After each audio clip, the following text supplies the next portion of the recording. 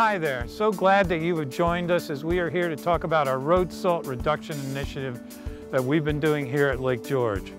As we all know, the chloride levels in Lake George have tripled over the past 40 years, but in streams such as this, they increase by 150 times during storm events, and even of greater impact are impacts to our groundwater, where we know now that wells are contaminated. This has all been found through studies funded through the Fund for Lake George, and we're here to talk to you about what 3 local municipalities and agencies have done to help reduce road salt through the practice of brining, or what we call anti-icing. You'll learn about how these departments and these operators have taken it on themselves to learn about brining, to learn about the science of brining, and to learn how that really has helped the bottom line in economics in their own townships and counties. If you're interested in this subject, we encourage you to speak with these municipalities, learn about it, and learn how you can protect your own communities and protect important resources like we are here doing at Lake George.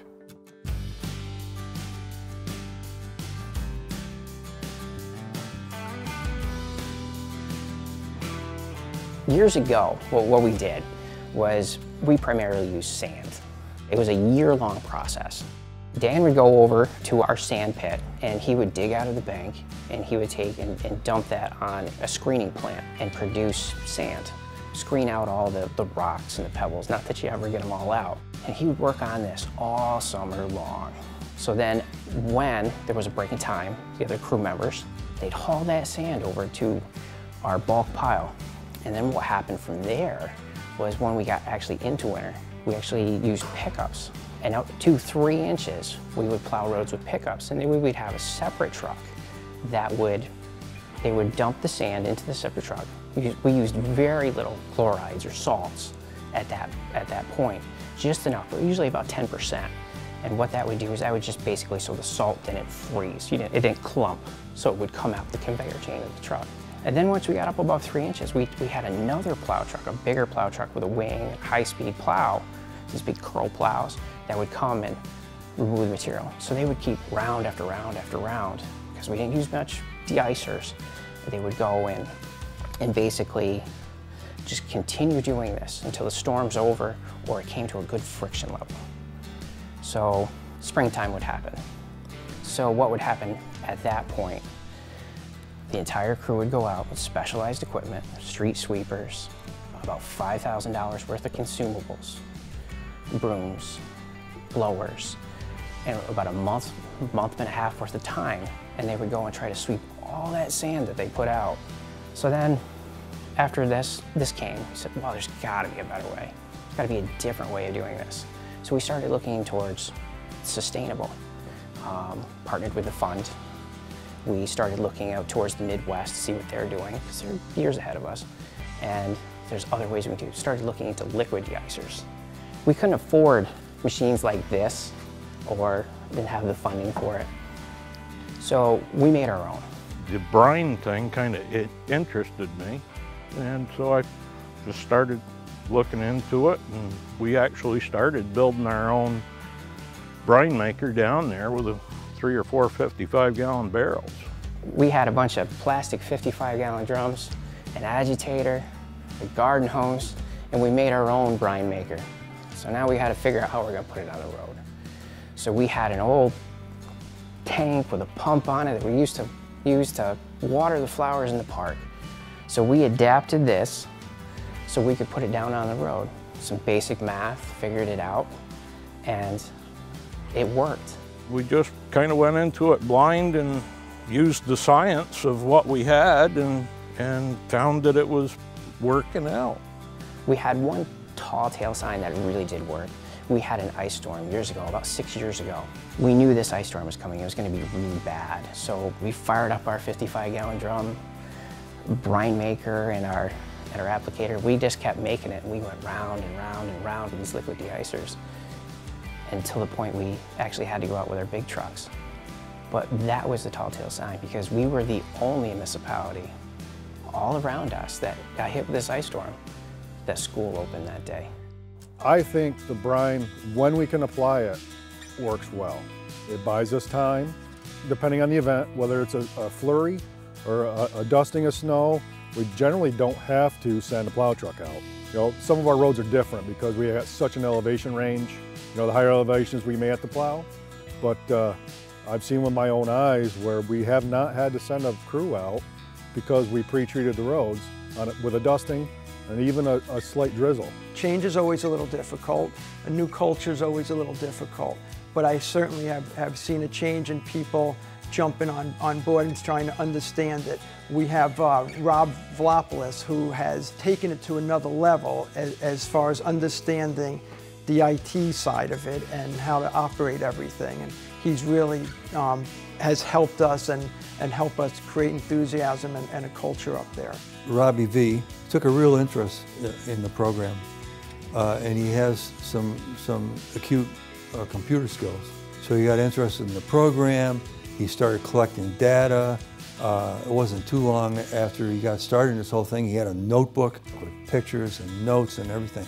He would run his software, keeping track of the temperature and all the things they were doing. So he really got a handle on the whole procedure and what it was all about, technically. And that really worked out to the benefit of the town. All these are tools in a huge toolbox, so it's really picking the right tool for the right job. We like to say we're putting the right material in the right place at the right time. Are we having an ice storm? Are we going to start using a little bit more sand? We need a friction adder. Is the temperature going to be way up? Are we going to be able to anti-ice beforehand? Regular sodium chloride brine will basically take care of up to 1/4 of an inch. We may not even need to go out. So if we don't have to go out and we don't have to have all our operators come in and we don't have that huge cost of running these trucks, of operators' wage, of consumables. So it's a huge savings depending on what job it is. So the more brine we can use without wasting it is the best possible answer. I like it. I've seen it with my own eyes work. That sold me. We eventually approached 50% savings in our salt usage, which is a lot. I mean, we order tons and tons and tons of salt every year. So 50% was a very noticeable milestone, and that's the thing that I think got everybody excited. And once we started talking about the guys in the DPW started talking with the other DPW guys, oh, we saved 50% on the salt. Well, they go, oh, wait a minute, well, what are you doing? So it really promoted the program and it really took off.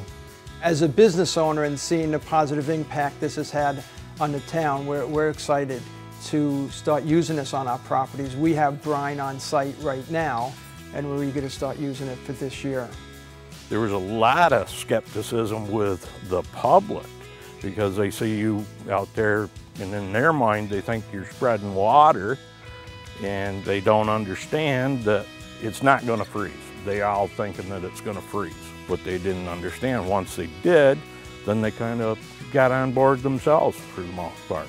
As the brine started going down and residents started seeing a change, we did get input. We got a lot of questions and people were very positive that we were taking that initiative to reduce salt and save the lake and save the taxpayer money. We also invested in computerized application systems. This controls our granular application. This by far will control the application rate better than any operator will. So if we set this, say, at 150 pounds per lane mile, this, through a ground speed sensor, will constantly adjust to maintain that 150 pounds per lane mile.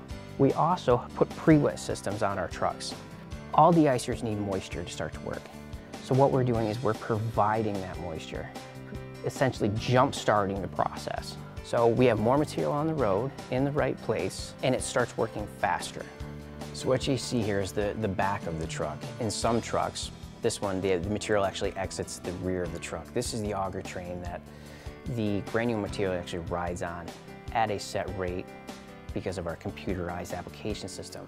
It is set at a gate height. This gate height may change due to what material that we are dispensing out the truck. As the material falls out, it's sprayed with these nozzles here at a particular rate before it falls on the spinner. We do this because as this throws the material out, it actually helps eliminate the bounce and scatter. It also jump starts the entire process. So these saddle tanks that are on the side of the truck are actually loaded with liquid de-icer, a combination either sodium chloride de-icer or a mixture of whatever we decide to put in there to get the job done. Basically all this is a tank, goes through a set of valves and filters and gets pumped out with the pump, and that pump pushes it right out to those nozzles. We decided to use the Henderson system, but you really could do this yourself by just getting a tank, some basic hardware that you can get at the hardware store, $100 pump, and buying you some nozzles online. You could accomplish this yourself. My advice to other highway departments is if they have any questions, they can call us, but try it, and try it in maybe some troubled areas or cold spots where you're sending a crew out, but you don't really need to because you pre-treated the day before during normal work hours. You know, when we started, our highway superintendent was apprehensive. He really was. He was a little bit of a tough sell. Once he started, he ended up, by the time he retired, just spearheading this and really being a leader in this whole thing. I was probably the biggest skeptic of all.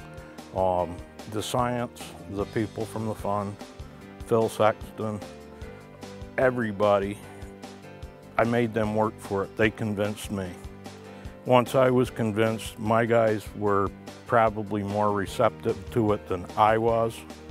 And the proof's there. You just got to look at it. I said, if you want to save 50% of your salt expenses, you need to do this salt abatement program. And there's a lot of funding out there to assist you with it. You just need to make the commitment to do it and get involved, and people will step up and help you. If we're able to anti-ice, it usually eliminates a round of these trucks going out.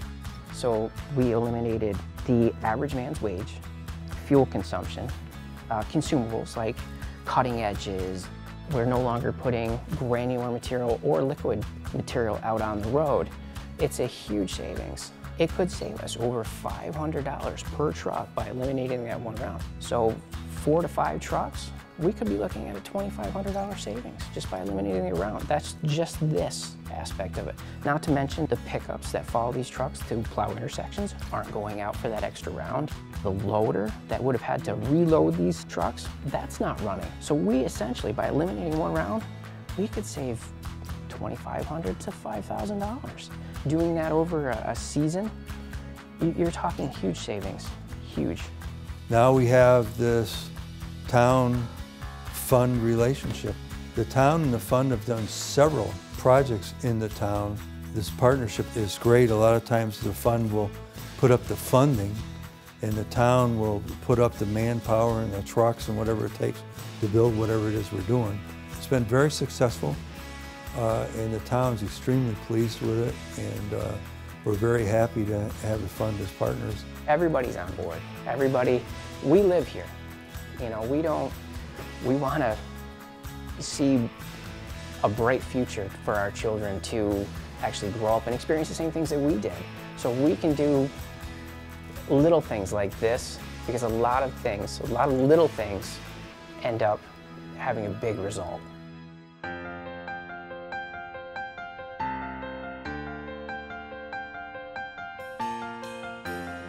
I think the program in the beginning was an unknown. Brining is a situation where some states use it and some states don't use it.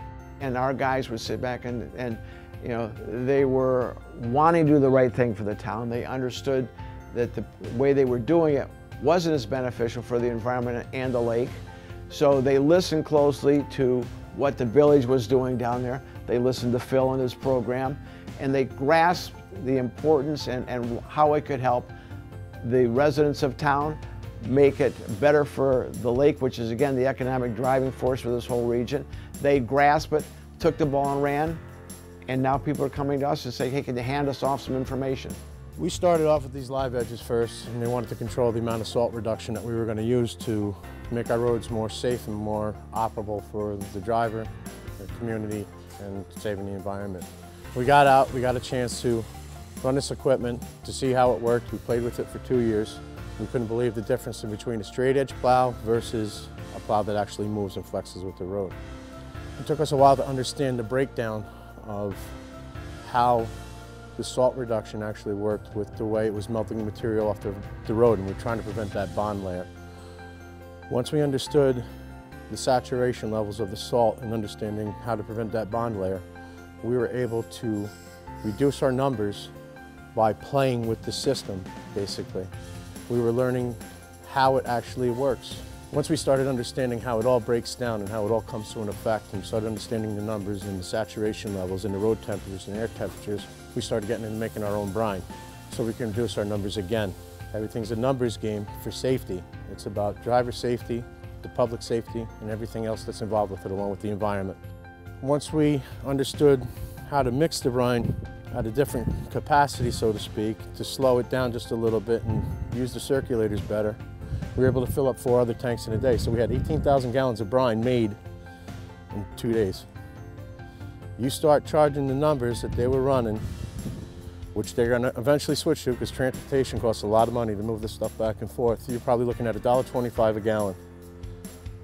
One tank we made for $244. And we're doing it on hour, and it's all fitting into what we do for this operation. So within 2 days, for every tank, you save $4,000 for the town, your community, and the taxpayers, which is very important. It's a combination of being proactive and not waiting till the storm hits and go, well, what do we do now? When we see the storm coming, the guys take the steps to go out and brine the road, so it makes it not as difficult to clean the road as it does in the past when you don't have it down. So, you know, in the past when we were using more salt, the storm would come and they would go over and start plowing, they'd load up some more salt, they'd come back, drop more salt. And it was a never-ending battle of trying to come up with the right mixture to keep the road safe for people, because, again, we didn't have the expertise and the equipment to be able to monitor the salt, to have salt reduction, to keep the salt out of the lake. With the live edge plow, the controls in the trucks based on dispersing the salt, based on the speed of the truck. The trucks don't have to go fast. At a slow pace, they get the proper amount of salt on, so you're not overloading the road, you're not overloading the environment, hence you're not hurting the lake. This here's our sand pile. With the amount of savings that goes into it and the saving of the basin, the brooks, and the streams, we haven't used sand in 3 years. That 3-year savings comes out to $10,000, looking at the numbers of putting it into your truck, springtime cleanup, buying brushes for your payloader to keep your streets clean. We haven't cleaned our streets in 2 years. We didn't have to because there was no excessive waste left on the road, and it stopped the ice pack, and when the storm is over, we're finished. We just go out for a patrol, check it, check our cold spots, check our icy spots to make sure the roads are still safe and bare for everybody to continue operating. This is probably 50% of all your problems with ice pack, if not a full 100%. And this is the part that people need to understand. All because of saturation, it absorbs it, it freezes, it doesn't allow the salt to do what it's supposed to do and create more work, twice the amount of salt. You know, they saw how it benefited the town roads, it benefited the safety of the town, it helped keep the lake at a level that we want to keep it at with less salt. So they took the initiative to do all of those steps and go forward with it. And we're real pleased with the leadership out there that they've exhibited working with the crews, and for the people of town are pleased also. It's working. I kind of getting excited talking about it because it's all coming together. If you take the time to learn it, and it's not hard. It's not hard at all. It's a simple process.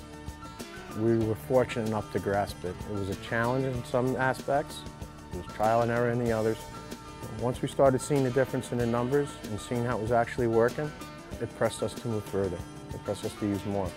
We have 3 tracking systems on our trucks now. We have cameras that are set up outside of the road thanks to the VIA system and Rakib. When the snow comes and we're waiting for that phone call, I jump on the Rakib's dashboard system here and I'm able to see the lines in the road, the material working. So we know that that bond layer is already being prevented. What we found with this pre-wet system is once that bond layer is prevented, you go out, you can minimize the amount of salt that you're going to use at your startup, and for the leftover material that doesn't break down, that you're just scraping right off the road, it's incredible. We have a driver who was, I don't believe in it, and he just put the salt to it. We actually ran our numbers up one year. After we did the totals of all of our trucks and ran through all the numbers, we calculated that extra effort to being towards that one truck running at such a high rate. The second he got into the newer truck and started working the Dickie John system, he was like, I can't believe the amount of salt I was wasting. So once they get in it and they start using it and they start seeing the difference, along with the live edge plows, along with the data information that we got collected here, their mindset starts changing. But then they start playing with the numbers. They start going up and they start going down. And then they start learning on how they're going to operate on concentrated areas. They know their cold spots. They know where they're going to get excessive snow falling off the trees from leftover snow that's coming. And then you can tweak those efforts and make them more efficient. When it comes to the end of a storm, we're pretty much done. We could run out and run a pre-wet line over it if we wanted to, as opposed to doubling the amount of lane miles that we need to help clean up the roads and melt them faster. If you're willing to have a drive or determination, you could achieve certain things. And this is something that we're achieving. It's really simple. It's not as complicated as everybody thinks. And I think the fear is change. And to change, you have to show them what you've achieved. You have to show them your failure and your success. And that's what we've been doing. We've already been going town to town. Our guys grasped the program, ran with it, and again, it made it better. Now we found towns are coming and asking our guys for help. So sharing this knowledge and how it benefits the residents of whatever town it could be and is paramount. And it helps protect our beautiful lake. If you bring it forth to them and explain it to them and try to get them involved, you have to say something that's going to make them turn their heads. You have to make them stop, think, and look at our results compared to what they're doing now. The only way you can prove that is with facts and data, and we have all that. We're taking these charts that we've created from this program, from the swim team and other teams, and we're making up our own charts, and we're implementing this all into a daily function. It's not only just about snow and ice, it goes into their daily routine of how we're going to run our operations. That's how much this program has changed us. Once people look at this, ask questions and understand it, they'll ask more questions. Can it be beneficial for our town? How much money can we save by doing it this way? How much can we improve the quality of the lake? Can we reduce the salt content into the lake to make it a lake that is more viable and will continue to be viable for a long time? We're going to take it to the next step this year. Now that we've understand the numbers, saturation levels, and temperatures, we're going to tie in our pre-wet system, which is going to allow us to run at more efficient numbers. And it's all about understanding that science. And it's really simple once it's laid forth to you. We're just trying to find another way to become more innovative to make it more operational and more safe. I got a drive in me. I want to help save the lake. I want to help save the environment. I want to help keep people safe. Those are our goals. We got involved as a town to try and preserve the lake. There are various programs now to try and keep the lake clean, and we do understand that salt loading is a detriment to the lake. And of course, with the guys up there growing up here, most of them, they understand that also. And steps were taken with the help from the Fund of Lake George and other organizations to try and continue to keep the lake pristine. And we believe the guys have worked hard on that. And of course, they have been the recipient of the Swim Award, and we're awful proud of that.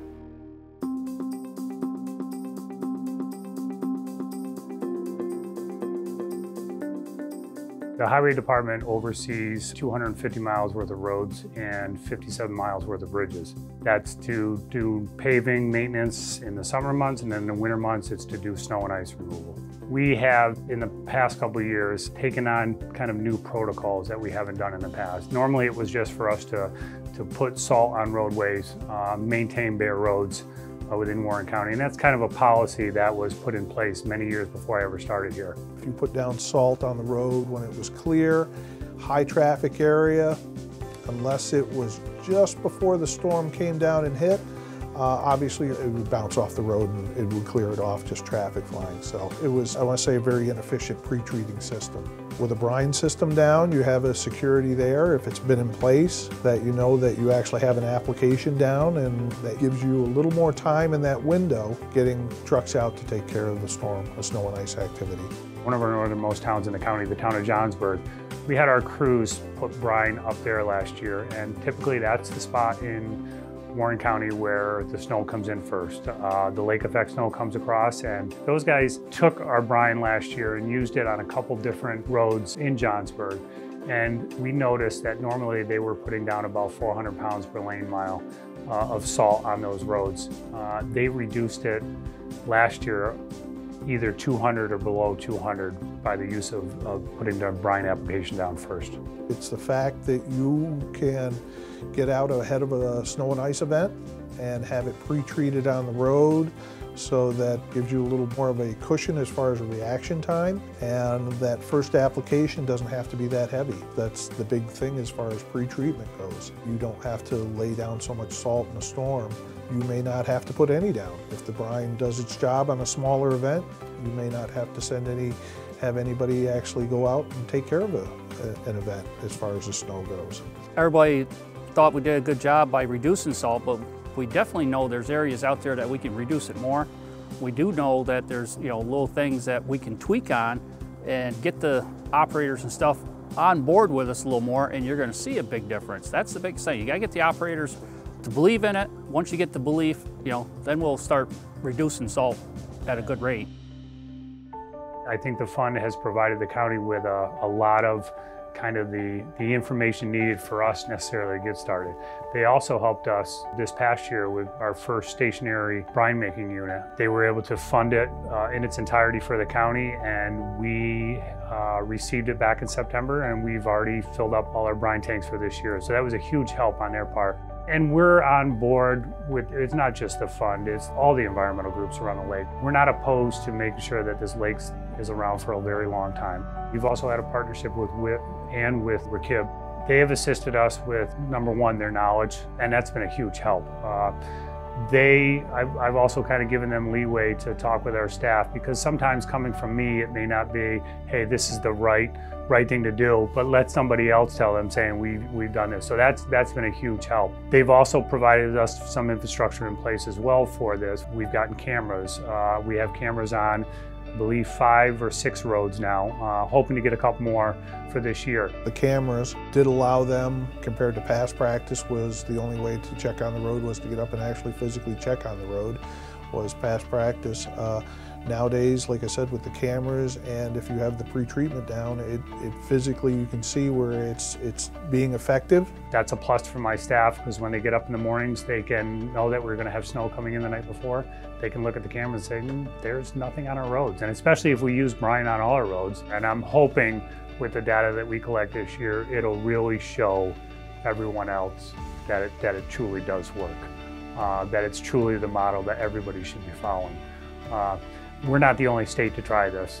There's many areas. Even DOT, New York State DOT, uses brine now. They realize the benefits as well. But again, as I've always said, it's tough to convince smaller town guys who've been plowing for years that this truly does work. But yeah, my big dream this year is going to get projected onto everyone else going forward from here. We have such a beautiful area that we live in, and we know that salt has done damage to the lake, and it's not just Lake George. I'm sure if you can go to any one of the other lakes, it's done the same thing there.